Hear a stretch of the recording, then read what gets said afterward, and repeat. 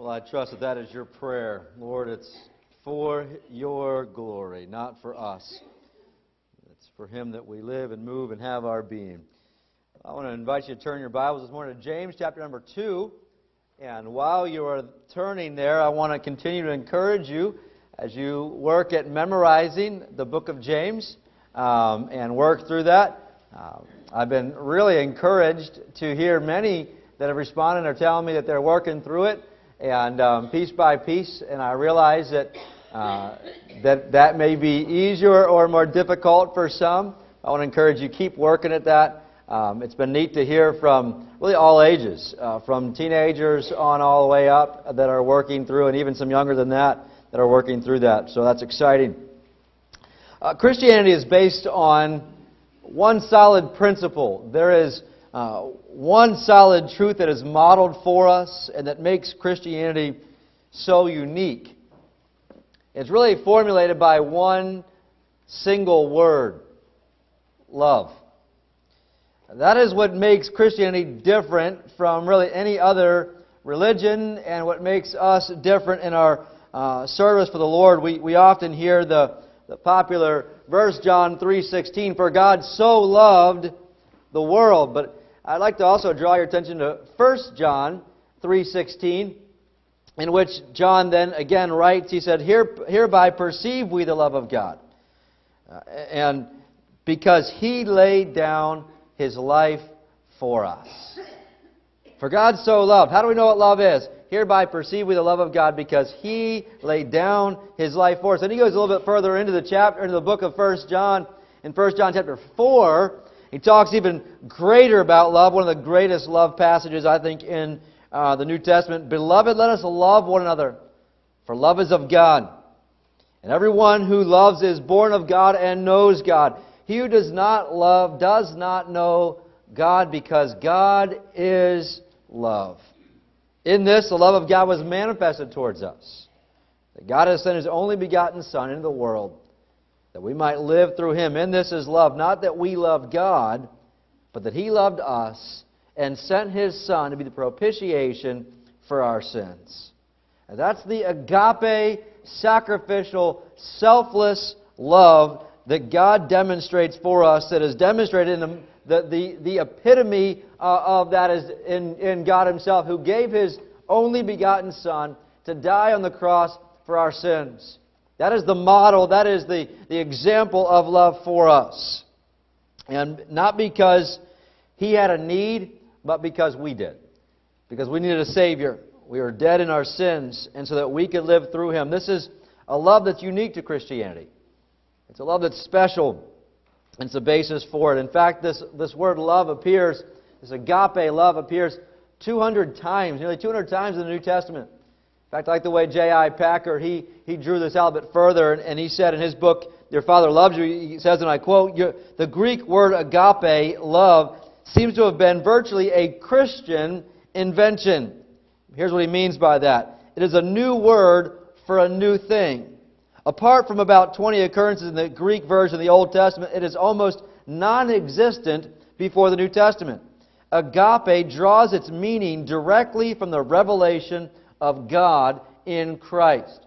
And so, selfless, sacrificial love is really what Christianity is known by and demonstrated by. It is the solid principle and solid truth that sets it apart. And so therefore, if we're followers of God, then we are to be known by love as well. That ought to be our focus, our heartbeat. And James is actually going to draw us to this in James chapter number 2. In fact, in James chapter number 2 and verse 8, he calls this the royal law. That if you really fulfill the royal law, he says, according to the Scripture, you shall love your neighbor as yourself. And you do well. This is the law of God that Christians are to be known by. In fact, Jesus told His disciples in John 13 in the upper room, before He was about to leave from them and be betrayed and then be hung on the cross. He said, "A new commandment I give to you." It's not new because this commandment had never been given before, because it was new in its modeling and its capability through Jesus Christ and the power of the Holy Spirit in this new entity that was going to be created, which was the church. And he says, "This new commandment I give to you, that you love one another, as I have loved you, that you also love one another. By this all will know that you are my disciples, if you have love for one another." That is the distinctive characteristic of the church, of believers, is love for each other. Now the wonderful news for the church then is twofold. First of all, that we have received the greatest gift of love that can be known in anywhere in the world. We have received that gift through Jesus Christ and are partakers of a divine, perfect, selfless love through Jesus Christ.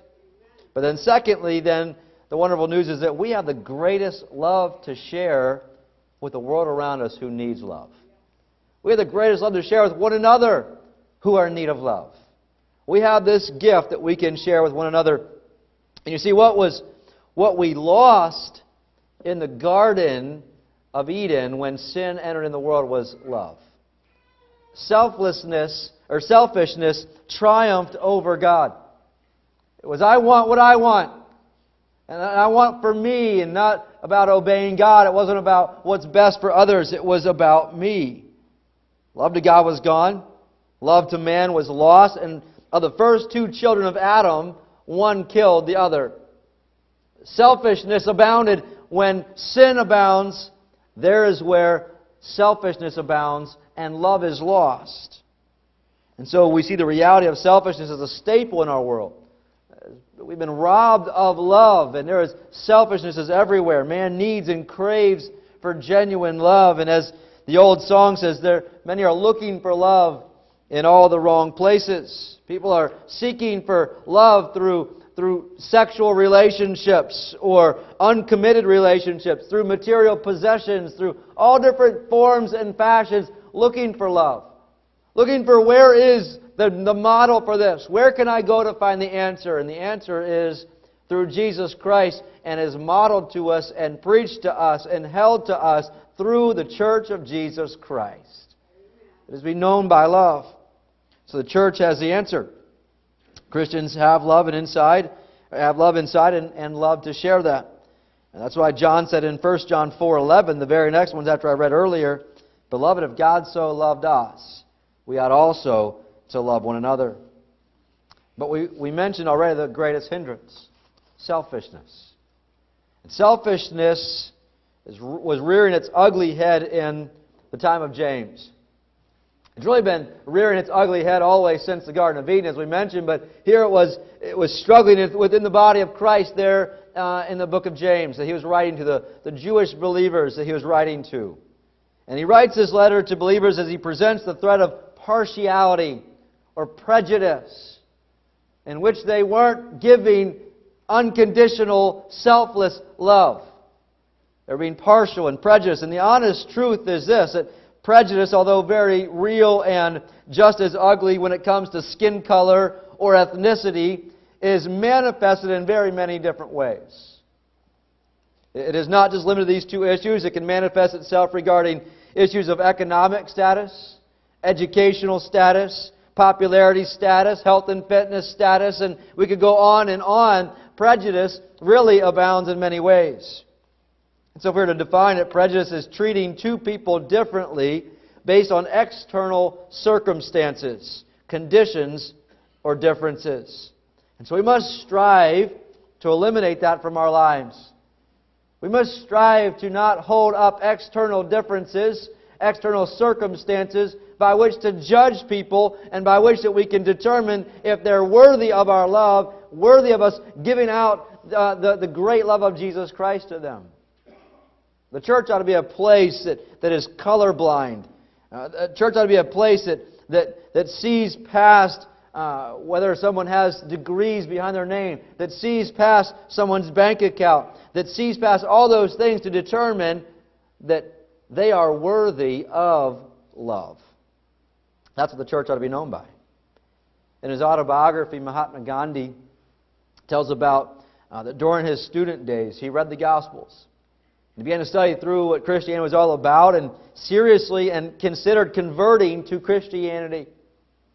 He believed that in the teachings of Jesus he could find the solution to the caste system that was dividing the people in India. So one Sunday he determined he was going to go to a church. And he was going to determine if this was real and if he could find out more about it. So he went to a nearby church to talk to the minister about becoming a Christian. But when he came in the church, the usher that was there refused to give him a seat and suggested that he go worship with his own people. To which Mahatma Gandhi walked out, left the church, and never returned. He said this, "If Christians have caste differences also, I might as well remain a Hindu." That usher's prejudice not only betrayed Jesus, but also turned a person away from trusting Him as his Savior. We don't recognize how important it is that we demonstrate love. We don't recognize how detrimental and dangerous prejudice or partiality is to the Church of Jesus Christ. And so James, with a concerned and compassionate pastor's heart, is going to lay out in verses 1 through 13 5 different points as he's driving the point that we are to love and not have prejudice. And we're going to look at a couple of those this morning. We're not going to get through all this morning. We'll look at this over this week and next, if the Lord allows. And so we can see the importance of love and not prejudice. But let's have a word of prayer together, and then we'll look at the Word of God and see James' points here. Father, we do pray as we come to Your Word, and we can certainly see the relevance of the need for love and not prejudice, the need to care for people unconditionally as You cared for us and loved us so much that You gave Your only begotten Son for us. Lord, to help that we might internally look at our own lives to see, is there partiality that we show? Is there selfishness manifesting itself in any places? And so, God, I pray that Your truth would come forth this morning, and Your Spirit have the ability and the freedom to work in this place, to speak to hearts. Lord, that we might be a place of love, that we might be a people of love. Lord, that we would model You in this. God, thank You so much for the free gift of love that You gave us through Jesus Christ, that we aren't worthy of, we didn't deserve, but yet for our sakes, You sent Your Son to be the propitiation, the payment for our sins. Lord, we want to thank You for that. So, Father, I ask this morning as I preach, I pray that You would fill me with Your Spirit, empty me of myself, and allow me to speak the words that You'd have me to say, that I might encourage and challenge and exhort this Your people for Your glory's sake. It's in Christ's name we pray. Amen. Well, let's look at this together. And the first point I want you to notice that James points to is the foundation of love versus prejudice. He really makes this initial statement in verse 1 that he's going to then support throughout verses 2 through 13. And I realize that your notes say chapter 1. We are in chapter 2. That is my mistake as we printed that wrong. But he begins here in verse 1 making his clear statement where he says, "My brethren, do not hold the faith of our Lord Jesus Christ, the Lord of glory, with partiality." Now when he says do not, the Greek construction actually has the idea of stop doing this, as if it was already taking place. There was already partiality that was manifesting itself within the body, and he says to them basically, stop it. Stop doing this. Stop showing partiality. You're taking the glorious gospel, the love of Jesus Christ, the Lord of glory, and you're holding it back. Stop doing that. Because notice that there's what we possess. We possess the faith of our Lord Jesus Christ that saves us from the punishment of our sins and destruction of our sin and reconciles us back to God. We possess the faith of our Lord Jesus Christ. And He is the Lord of glory. So the point is, don't hold that truth. Don't hold that love with partiality. Now we hear that word partiality, and sometimes we don't recognize the significance or the punch that word has. When I grew up, maybe because I was a country boy growing up and did those things, we would say, I'm partial to certain things. I'm partial to Coke over Pepsi, or I'm partial to Chevys over Fords, and I'm partial to different things. And what we meant when we said that, and maybe you say that type of thing as well, is that I prefer this over that. Well, that is the idea, but it's much stronger in the Greek here as he uses this term.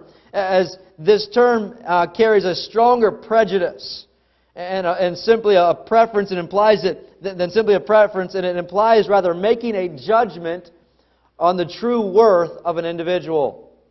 Is this person worthy?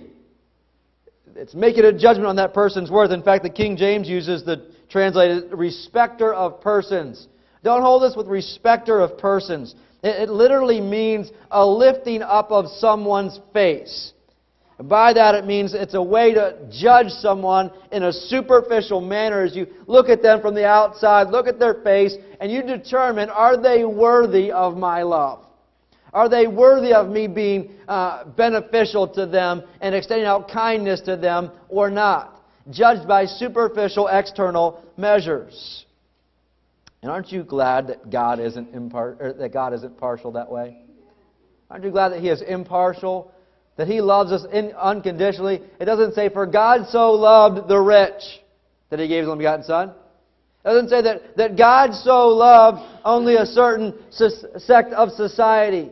Or that God so loved only those in the United States. No, it says, so God so loved the world that He gave His only begotten Son.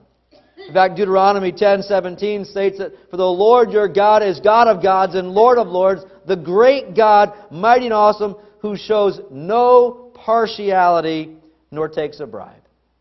He is even towards every person, and He demonstrates His love towards every person, towards me and towards you. The point there being that He isn't going to judge on a curve for anyone. In fact, that's what Paul speaks the same sentiment in Romans 2 in verse 11, where he states that for there is no partiality with God. God is going to be consistent and even. He's going to judge evenly, and He offers love and grace evenly. Because there's no partiality with God. And so He's our perfect example of this. And so here's the thing. God doesn't see you based on superficial means. He looks and knows who you are. He looks at your heart. And He cares about your heart more than anything else. In fact, if you remember back when Samuel was sent to anoint the next king after Saul.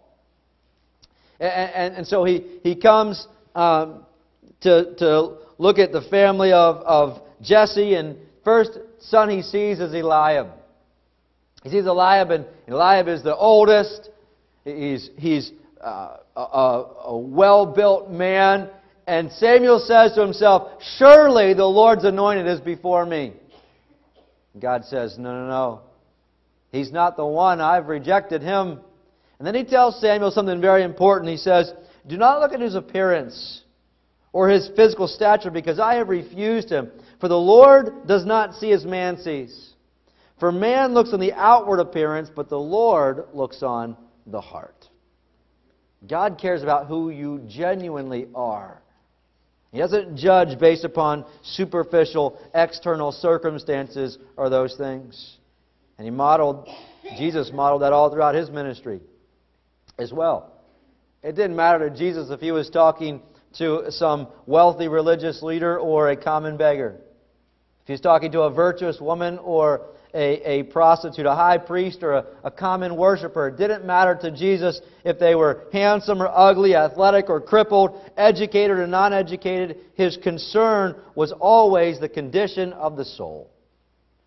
Where are they in their soul, in their heart? And He went to them. That is the love-filled, Christ-like perspective that we have as a church, that we have as Christians. That we look beyond the superficial. We look beyond the status situations. We look beyond who can offer me the most things.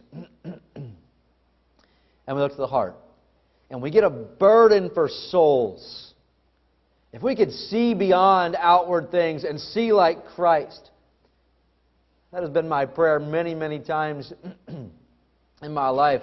God, help me to see souls and not people that way. Or not see people on the externals. That ought to be our prayer regularly.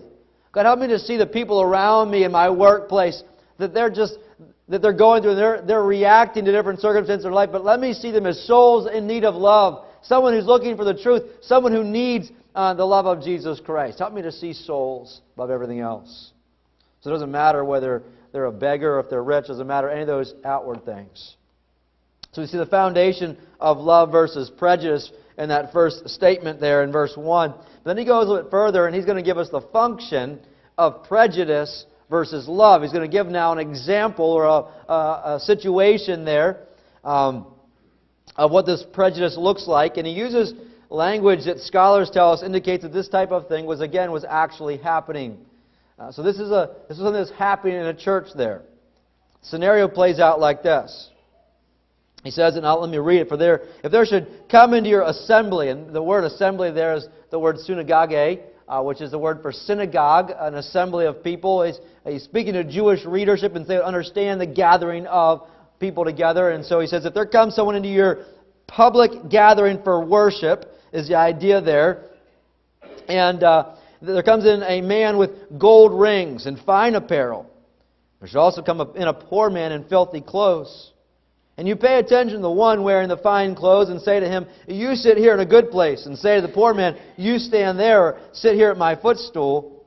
Have you not shown partiality among yourselves and become judges with evil thoughts? And so basically in comes this one guy. He's got gold rings over all his fingers. That was kind of the status symbol of the day.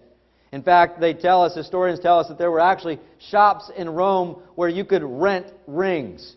So you could have the status. If you're going to a big public social gathering, you could rent gold rings so you could look like you were, the man or the woman, I guess, as it would be. And so this was a big social status thing. This guy has got it together, and it says he has fine clothing, fine raiment. In fact, the word there, fine, means bright, radiant. This guy, when he walks through the doors, he catches your attention. This guy has got it together. He looks sharp. He is wearing the Armani suit. He's got on the Rolex watch. He's got the rings. He's got the jewelry. This guy looks like $1 million.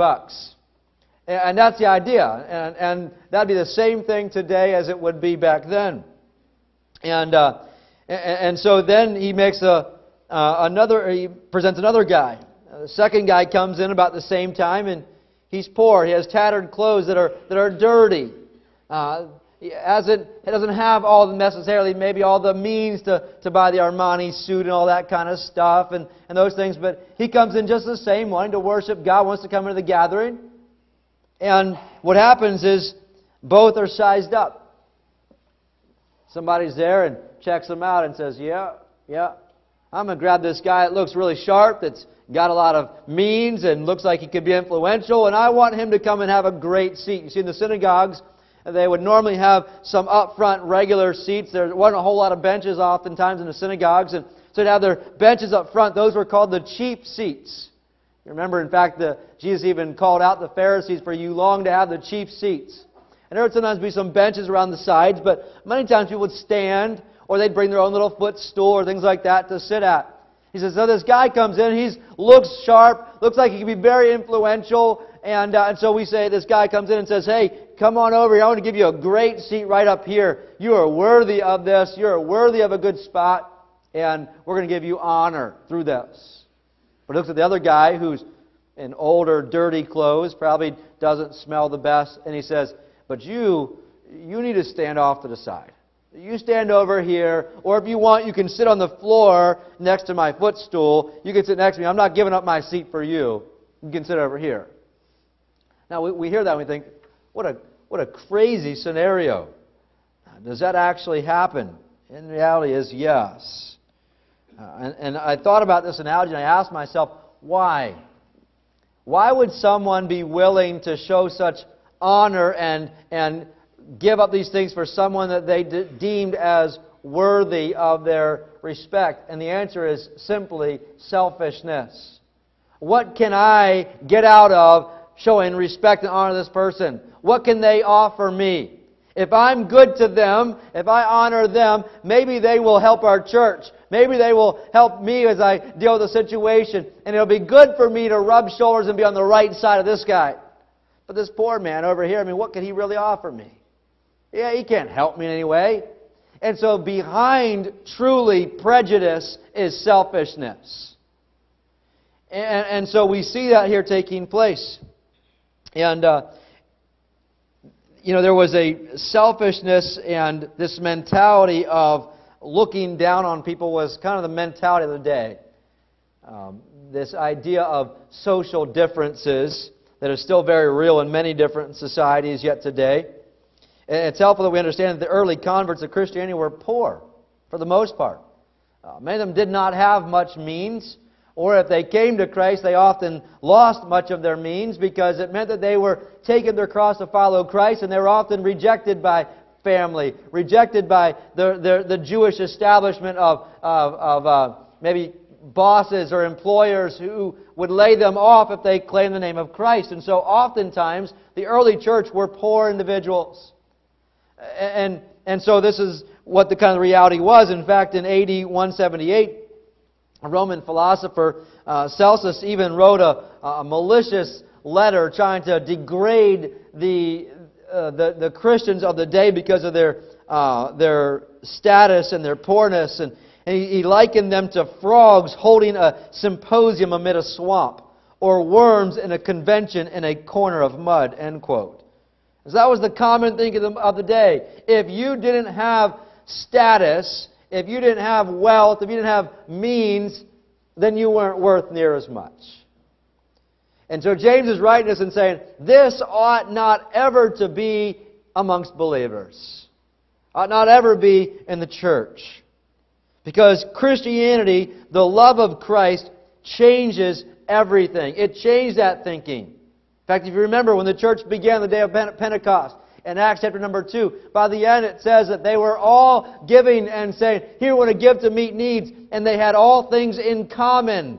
There was a genuine love for one another. The result of receiving Jesus Christ, the result of a church who is manifesting Jesus Christ, is love and care for one another that doesn't care for themselves or doesn't care for statuses, but cares for one another with great compassion.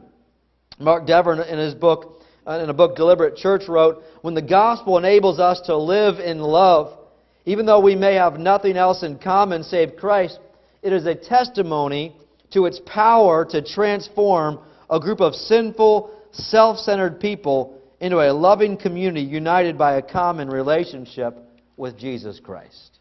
That's what the gospel does. It transforms. And James says that if we are partial and we do this scenario as he just lays out, instead of loving, he says, we have evil thoughts. You're displeasing God. You see, it's not, when we have prejudice towards people, it's not merely sociological, it's theological. We have turned against God's plan, and we have said, God, I realize that you love mankind, but I'm choosing not to. It is sin when we have prejudice towards individuals based upon different superficial statuses. It's not merely sociological. You see, the prejudice and the problems that we have going through our society today is there's different lives matter and all this different stuff that's going on. It's not merely a sociological thing. It starts with reform here in the church house. It starts amongst the people of God who say, you know what? God loved me not because I was a Jew. God loved me not because of my economic status. God loved me simply because I'm a soul that He created, and He deemed me worthy of His Son, Jesus Christ. And it doesn't matter if someone around me is black, yellow, white, or doesn't matter what their status is. We ought to love one another unconditionally if we are truly the body of Christ. There's where it starts. It's a theological issue, not a sociological issue. And he says if you don't do that, it's sin. You are deeming or you are carrying evil thoughts. And by the way, let me just say as a side point, he's not saying that having wealth was a sin. He's not saying that this man who comes in with the gold rings, he's not actually condemning the man who has wealth. The church did have some who were, in the New Testament era, who were wealthy, and there's nothing wrong with that. They used their wealth for the glory of God. Joseph of Arimathea used his status and his wealth to say, let me get the body of Christ and let me anoint him, let me put him in my tomb, which I've had hewn out at great expense. And I'm going to put Jesus Christ in there. We're going to anoint His body with great expense. We have Barnabas, a very wealthy man who's selling off lands, a son of encouragement, and saying, here, let me give the church. so it can be dispersed amongst. So there was many people. We have Cornelius, the Gentile man, the first of the Gentiles who the gospel comes to. He's a man of great wealth and prestige. He says, I want you to come and preach not only to me, but preach also to my servants and those around me. He cared for others. And so there are those in the church that he's saying, it's not about whether you have money or not. The condemnation of evil thoughts is those who we are prejudiced towards. It's us, how we look at people. And so we need to have a Christ-like love. And again, Jesus Christ is the greatest example of impartiality. 2 Corinthians 8 and verse 9, for you know the grace of our Lord Jesus Christ, that though He was rich, yet for your sakes He became poor, that you through His poverty might become rich. Jesus Christ was completely impartial, completely selfish. He didn't say, or selfless. He didn't say, well, what can I get out of this if I go down there, God, and give my life for them? He said, I'm going to give it all. I was completely rich. I was full of glory. Yet, it Bible says in Philippians 2, He willingly laid that aside, that He might be born in humility for us. So there we have not only the foundation of love versus prejudice, then he gives us this illustration, this function of prejudice versus love, and he condemns us and says, you are being judges of evil thoughts. But let's go to a third point this morning, and that is this: the foolishness then of prejudice versus love. He kind of lays out how this is not only wrong, but it's foolish. It doesn't even make sense, is his idea here. Let's notice verses 5 through 7. He gives out a couple different reasons. He says, listen, my beloved brethren, has God not chosen the poor of this world to be rich in faith and heirs of the kingdom, which He promised to those who love Him? But you have dishonored the poor man. Do not the rich oppress you and drag you into the courts? Do not they blaspheme that noble name by which you are called? He lays it out and says, this doesn't even make sense. Think about this, why this is foolishness to be prejudiced towards the poor. And he's going to specifically, as he's drawing this analogy of the poor individuals and prejudice towards the poor, he's going to use that, he's going to drive that. But notice he's, first of all, gives us the foolishness of rejecting God's plan. Listen, my beloved brethren. He kind of stops and says, listen up. My beloved brethren. This is the fifth time he has used that term, brethren. My beloved brethren. Listen, this is important. Think about this. Has God not chosen the poor of this world to be rich in faith and heirs of the kingdom, which He has promised to those who love Him? And so he asks this rhetorical question. Now, he isn't insinuating that the kingdom of God is only for the poor in this world. That's not what he's insinuating here. Because being poor has no merit. There is no merit in poverty. But the reality is, and I have seen this in many cultures, that poor people often realize how short life is, and thus they see their need for eternal salvation, their need for eternal life more readily than the rich do. It is more difficult for the rich to trust in their riches and what they have as their means to feeling secure and feeling okay. And God says, I have opened the door to the poor, and many that are going to be in eternal life, many that are going to be in the kingdom, come from poor situations. So he's kind of saying, isn't that ridiculous then to turn from that? Jesus even taught this. In Mark 10, when the rich young ruler comes to Jesus and says, what do I need to do to inherit eternal life? And he talks him through some of the commandments and those things for a little while. And he says, I've done all these things. He said, well, then go sell all that you have and give to the poor. At that point, the man was not really willing to yield and follow Christ. And he turns away sorrowful, for he had much possessions. And Jesus turns to His disciples after that, and He says, how hard it is for those who have riches to enter into the kingdom of God. Not impossible, but hard. It is hard to put away what we see temporally right in front of our faces and to become poor in spirit, as we saw in Matthew 5, verse 3, recognizing that I really don't have anything of my own merit that I can prop up to trust in. I need Jesus Christ. I need a Savior. And that's what he's saying there. And so the reality is God has not limited the kingdom to merely the rich, but many of the poor will be there also. There will be many poor there also.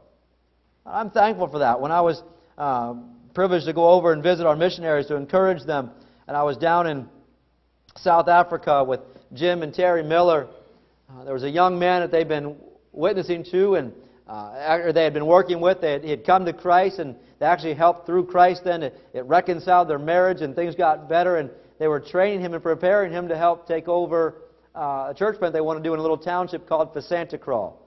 Now, when we think of townships, we think of a town like this. That's not what townships are. The townships are basically like squatter camps. It is the lowest of the low in South Africa. And it was so encouraging to develop a relationship with this guy, Alec, and his family. We'd go pick them up and basically live in a little shack in this township with no running water in there. They actually have basically public porta-johns that several families will go together and will get a key for. And so there'll be several families who share a public porta-john, and that's how it works. There'll be all these lined up. This guy has nothing. If I can tell you what a joy it was to fellowship with him. He'd come out of that house with his family and to spend time with him and to talk with him and his family and realize that someday we're going to stand side by side before the throne of God, worshiping Him and worshiping our Lord and Savior Jesus Christ for eternity. And who is to say that this poor individual, Alec, who has nothing really to his name on this side of heaven, isn't going to have some incredible status and position in heaven before the throne? Who was faithful with little things, and now God has made him ruler over many things. How ridiculous to see only from a short-sighted perspective and to not recognize God sees us much bigger. The person we might have had prejudice against, that we thought, oh, they don't have much money, and so whatever, we don't need to really show respect to. How different it might be someday when we stand up in heaven and we realize, whoa, that person that I really didn't care for, show love to, they are now a ruler over many things. Has not God chosen the poor of this world to be rich in faith and heirs of the kingdom which He has promised to those who love Him? They are rich in faith and heirs of the kingdom of God. How? By their faith and by their love. I find that interesting because these two go hand in hand. Did you notice the emphasis on loving Him? I think there is an indicator of what true saving faith will entail. It entails a love for Jesus Christ. In fact, he even said over in chapter 1 in verse 12 that those who endure temptation will see the crown of life which the Lord has promised to those who love Him. There's an aspect of love will be evident in our serving Christ. Loving Christ is tied to following Christ. And so he's saying that true saving faith has love for Christ in it. It's not simply and merely just uttering a prayer and going on living my life for me. It's, I want to live for Christ and I love Him. He is my Lord. He is my Savior. Repenting and following Christ. So the question is, can someone truly follow Christ as their Lord and seek after Him and follow Him, receiving from Him the great gift of forgiveness and reconciliation back to the Father through Jesus Christ if they don't love Him? And I would say no. That's not possible. It is necessary that we will love Him in response. He has given us so much, our response will be love. And so James here condemns them because they have dishonored the poor man. He says, this is one that loves God, trusts God, follows God, and just because he's poor, you've been partial. And he says, you have dishonored the poor man. You've been prejudiced. But then he goes on, and not only mentions the rejection of God's plan, but he gives a second reason why this is foolish. It's foolishness, the foolishness of honoring God's enemies. And not only is it foolish to reject God's plan, but notice he asks now two more rhetorical questions. Do not the rich oppress you and drag you into the courts? Do they not blaspheme that noble name by which you are called? He asks these two rhetorical questions here. You know, it is amazing to me how we sometimes fawn over those who have status. We fawn over movie characters or those in Hollywood because they are beautiful on the outward appearance, or because they make much money, or they are good actors, and we'll fawn over them. Or those who are athletes who can run down a field and catch a football and do their dance in the end zone. Or we'll fawn over a music person who's got great music ability. We get so enamored by those outward things sometimes. I love the story that was read many years ago about a woman who entered into an ice cream store on the Kansas City Plaza. And after choosing her ice cream flavor and she received her cone, she looked up and found herself face to face with Paul Newman. Now, some of you that are younger are saying, "Who's that?" It was a person on television. I'll just leave it at that for those of you that are younger.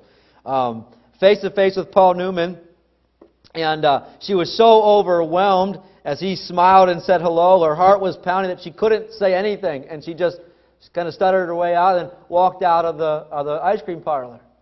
Well, then she's out into the courtyard outside, and she's looking around. And after she kind of regained her bearings, and she couldn't find what did she do with her ice cream cone. She's looking around, and so she's walking back in. And on the way back in, she runs into Paul Newman again, and he sees like this startled look on her face, like she's looking for something. And he asks her. He said, "Are you looking for your ice cream cone?" And she kind of nodded, trying to get herself together, and he said, "You put it in your purse with your change."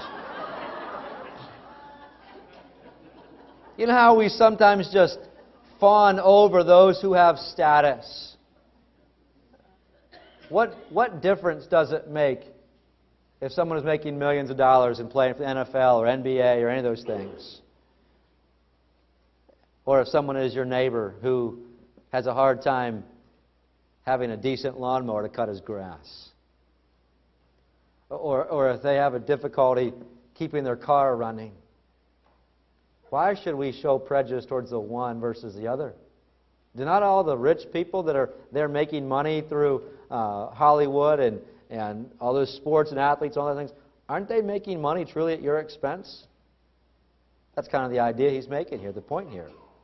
Why are we going to give so much pleasure and honor to them in that situation?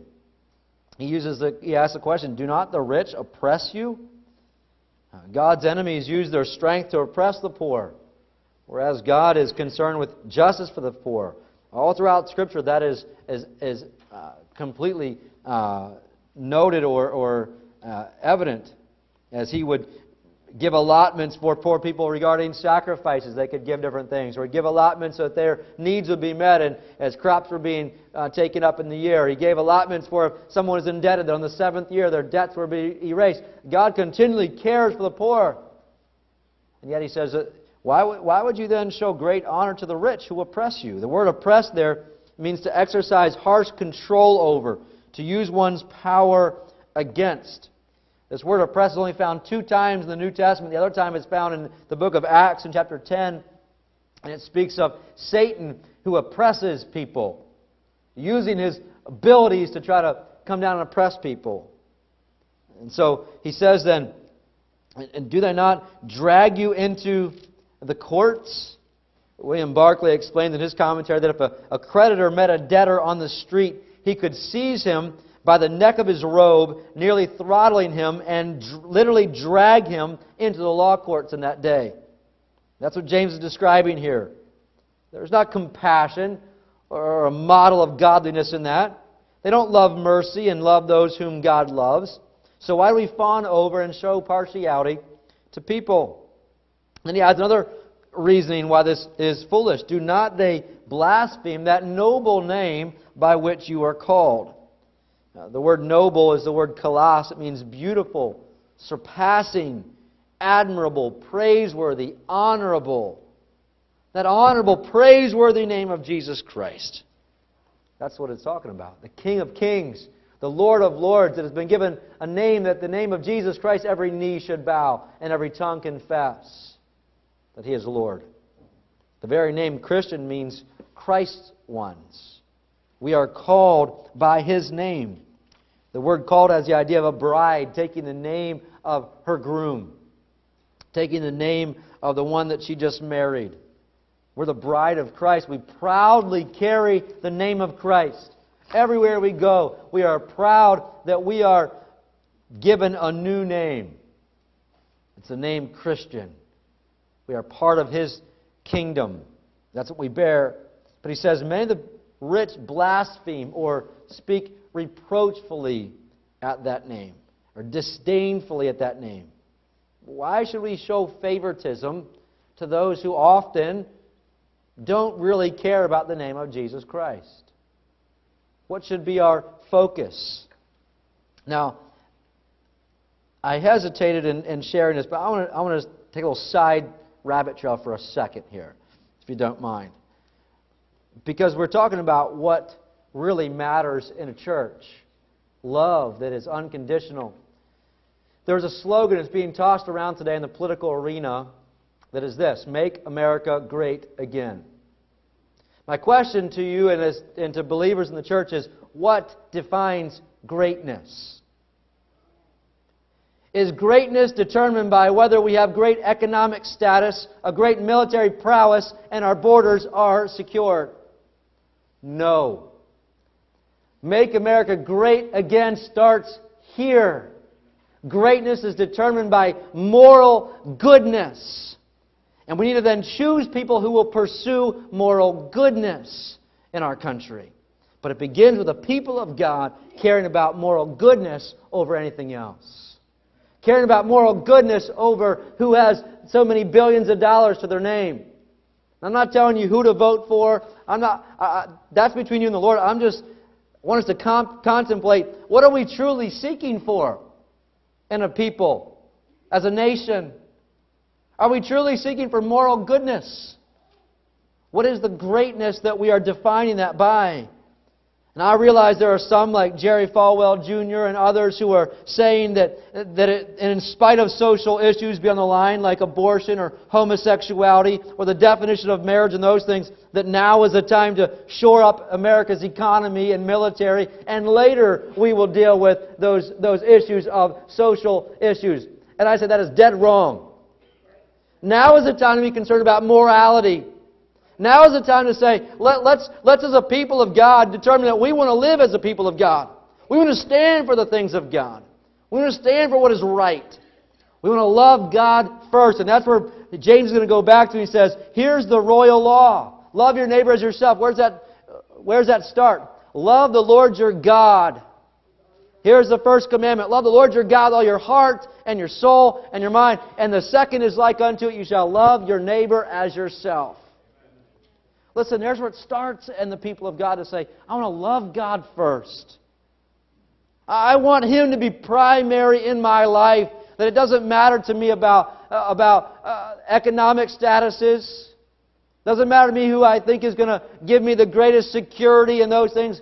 I want Him to be pleased. I want to line up with Him first and foremost in my life. And then because of that, I want to love my neighbor as myself. I don't want to have prejudice. I don't want to show partiality, because I want God to be pleased with me. I want to serve Him, and I serve Him by serving others. On those hang all the law and the prophets. We'll look at that further next week, because we're going to be stopping here for sake of time. We'll hit the last 2 points next week. But on those hang all the law and the prophets. Love God, and serve Him above everything else. Choose to follow Him, and secondly, love your neighbor as yourself. Love is critical. There is no place for partiality. There is no place for prejudice in the church of God if we truly want God to be honored. By this we know love, because He laid down His life for us, and we ought also to lay down our lives for the brethren. Let me wrap this up by giving one final biblical demonstration to us, which is found in Matthew chapter number 25. In Matthew 25, Jesus Christ is speaking to us, speaking about when our Lord returns of His second coming. He's going to gather up together all those on the earth, the judgment of the sheep and the goats, and He then says to them on his right hand, the sheep on his right hand, it said, the king will say to those on his right hand, come, you blessed of my Father, inherit the kingdom prepared for you from the foundation of the world. For I was hungry, and you gave me food. I was thirsty, and you gave me drink. I was a stranger, and you took me in. I was naked, and you clothed me. I was sick, and you visited me. I was in prison, and you came to me. Then the righteous will answer him and saying, Lord, when did we see you hungry and feed you, or you thirsty and give you drink? And when did we see you a stranger and take you in, or naked and clothe you? And when did we see you sick or in prison and come to you? And the king will answer and say to them, assuredly I say to you, inasmuch as you do it to one of the least of these my brethren, you have done it unto me. There it is. God says, don't show any prejudice. Go to, show great love towards anyone who is in need, the least of these my brethren. And when you do that, you're doing it unto the Lord. That is what the people of God ought to be known by. That is what First Baptist Church ought to be known by. A place where everyone is welcome. A place where everyone can come and receive the love of Jesus Christ. And they're not judged by different statuses. They're not welcomed on different levels, but everyone is welcome to come and hear and know and walk with Jesus Christ. In a place where we serve those who are the neediest and we love them like Christ loves us. That's what we ought to have. That ought to be our heartbeat. That's what we ought to be known by. By this, all will know that you are my disciples. You have love for one another. Let's pray together. Father, thank you for this time together in your Word. And Lord, what an important time in our society to consider whether we have genuine love, selfless, agape, Christ-like, your love. Not only that we've received, but that we are giving. Lord, we are in need of love. And there is no greater love than Jesus Christ. And so thank you, Lord, that in spite of times that it's easy to think, am I loved? Thank you that you declare loudly to us that you love us.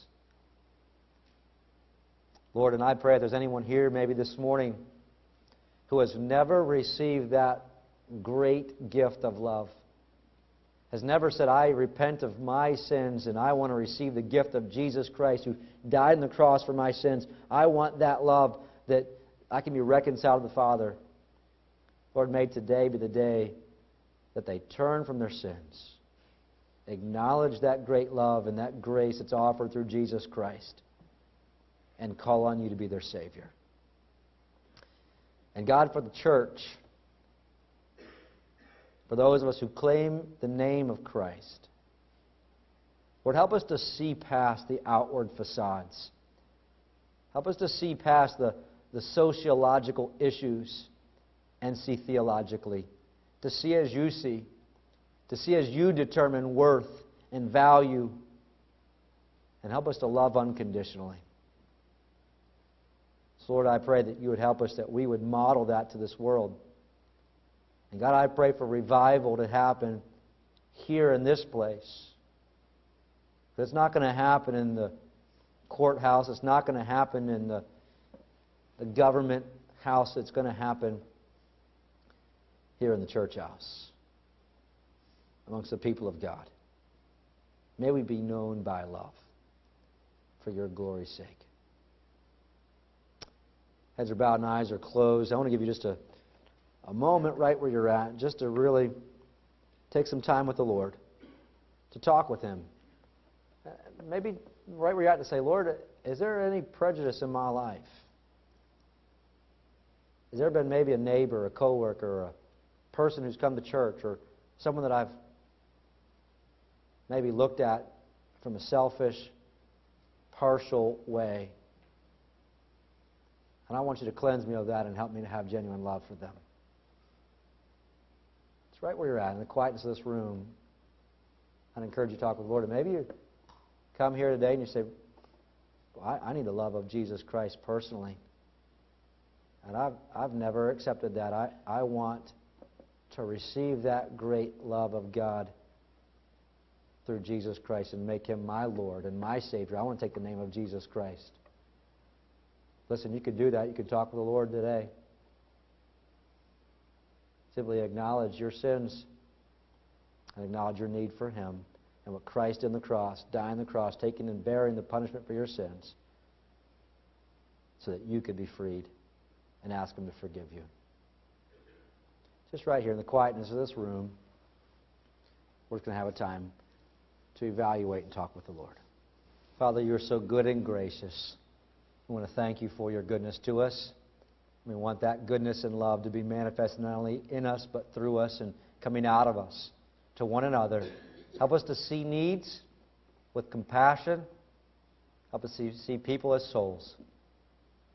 Lord, help us to be the body of Christ, going out and sharing the light of Jesus Christ to the dark world.